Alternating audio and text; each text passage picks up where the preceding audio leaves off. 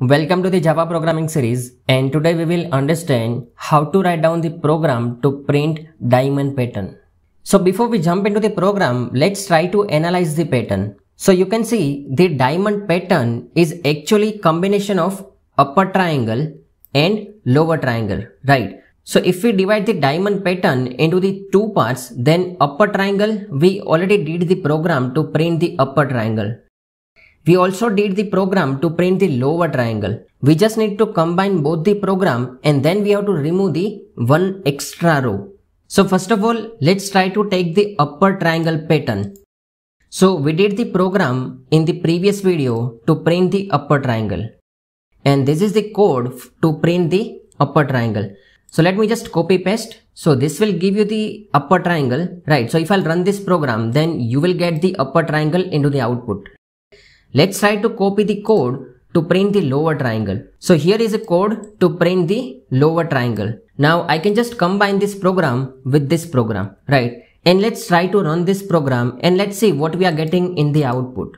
So you can see we are getting the diamond pattern, but we are getting one row extra. 5 upper triangle, 5 lower triangle. So we need to remove this row. So what we can do, we can just execute upper triangle only for 4 times. Let's try to run this program and you can see now we are getting the full diamond pattern. So you can execute the upper triangle for the 4 times or you can execute the lower triangle for the 4 times. So you will get the full diamond pattern. We can also solve this program in a usual way. Find out the relation between I, space and star. But we already did into the previous videos, so I'm not repeating that logic here, I'm just reutilizing. Perfect. So this was the last video from the pattern series. And what is the benefit of writing this kind of a pattern program? Are we getting the requirement in real life job to print this kind of a pattern? No, right? So what is the benefit of writing this program?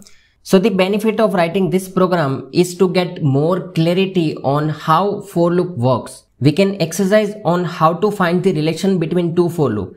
We can understand how nested for loop works. We can understand how to write down the condition for the for loop. So this is the fundamental logic and it will help you into the real time job, right? Whenever you are getting any kind of a problem in real time, if you did this kind of a exercise, it will help you to analyze your thought process and build your logic. After that, you will feel confident while working with the for loop.